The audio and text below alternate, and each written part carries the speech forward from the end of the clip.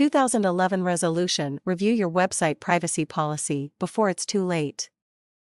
Typical New Year's resolutions include improving physical fitness or taming the bulge. These are all worthwhile.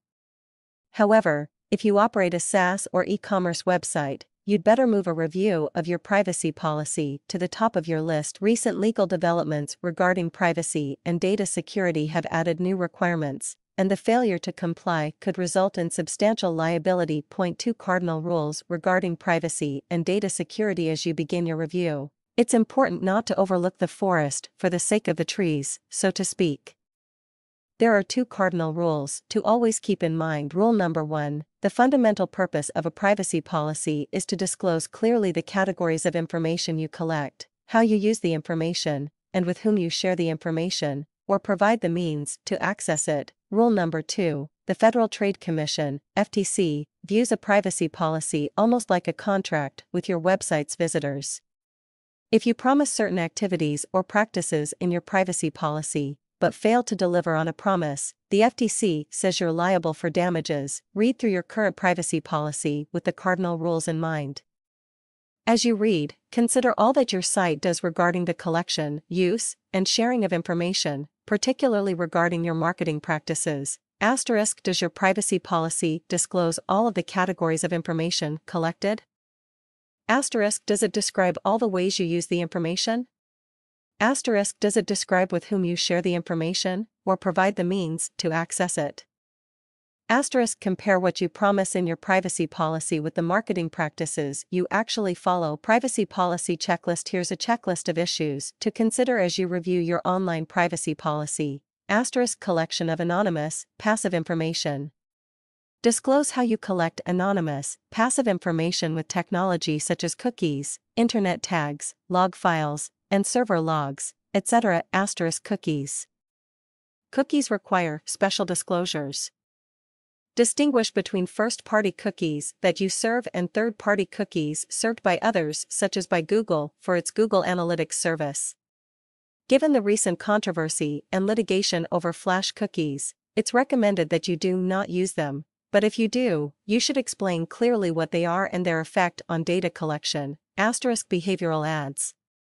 Disclose whether you reserve the right to serve third-party cookies for purposes of serving behavioral ads, such as participation in Google's AdSense network. Behavioral ads are based on anonymous data collected on how a user's computer browses the internet, including websites visited, searches made, and content read. Asterisk: categories of personal information. You should clearly disclose all of the categories of personal information collected on your site. Personal information includes any information that may be used to identify a person, such as an email address. Asterisk: sharing of personal information. Make sure that you identify all of the ways you share personal information, particularly information that may be shared for purposes of direct marketing. Also, identify any types of parties that you reserve the right to share personal information with, such as corporate affiliates, service providers, and any party that may acquire your website business in the future. Asterisk: links to other sites.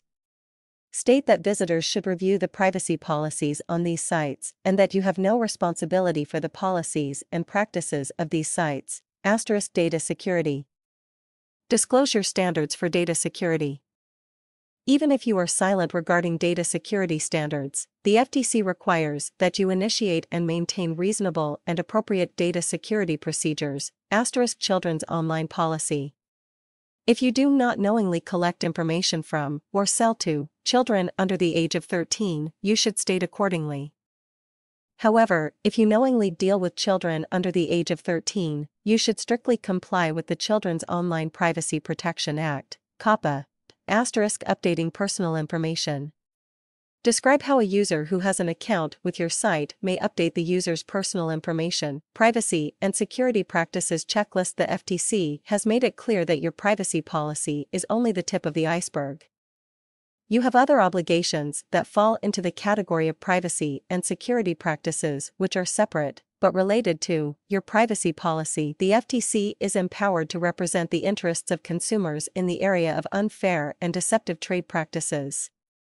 The FTC has filed over 30 unfair and deceptive trade practices lawsuits in the last few years for what the FTC believes are lax practices regarding privacy and data security. Here's a checklist of privacy and security practices to consider. Physical data security. As stated above, the FTC requires that you initiate and maintain reasonable and appropriate data security procedures. These procedures include physical security measures and logical data access protection with strict controls over internal and external access to data. Service providers. The FTC has made it clear that any third party, such as your website developer, website maintenance service provider, or hosting service provider, who has access to personal information in your website server, should be bound contractually to maintain the privacy and security of personal information. Outsourcing website hosting. Web hosting service providers require special consideration. The key is to ensure that the service provider's security practices equal or exceed your practices if hosting were not outsourced. Administrative security. A recent FTC case highlighted the FTC's requirements for administrative controls for data security, including requiring administrators to use hard-to-guess passwords that are changed frequently, suspense or disablement of administrative passwords after a reasonable number of unsuccessful login attempts, and restricted access to administrative controls. Red flagged identity theft policy.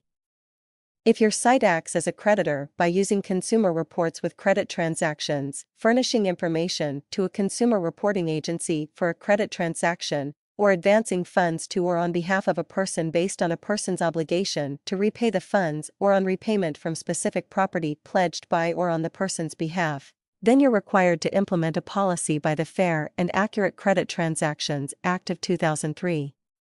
The purpose of the policy is to help identify, detect and respond to patterns, practices or specific activities that indicate possible identity theft.